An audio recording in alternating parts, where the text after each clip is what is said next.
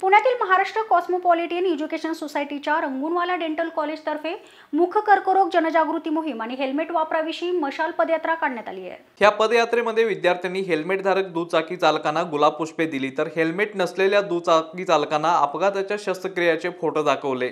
ये पान हमें इस मोड़ पे लाया है हे मुख कर्करोगावर जनजागृती पथावर पथनाट्य सादर करण्यात आले।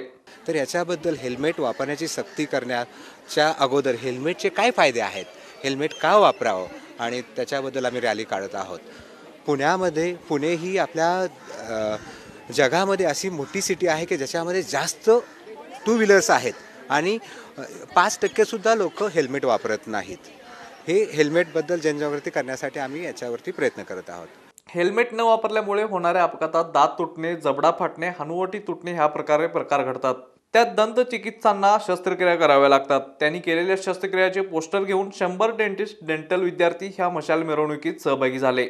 उद्देश हा आहे की तंबाखू, पान, गुटखा ह्या सगळ्या व्यसनामुळे लोकांना कॅन्सर होण्याची शक्यता खूप वाढली आहे आणि आता लोकांना बरेच वेगळ्या गोष्टींचे व्यसन लागत आहेत। परत हेल्मेट न वापरल्यामुळे लोकांना बरेच ॲक्सिडेंट्स होतात, त्यांचा जबडा तुटू शकतो किंवा काही अशी हानी होऊ शकते जी चेहऱ्याला किंवा कोणत्याही शरीराला। हेच ठेवलं की हेल्मेट वापरायचं, कारण स्वतःचा जीव धोक्यात आपण टाकतो हेल्मेट न वापरून।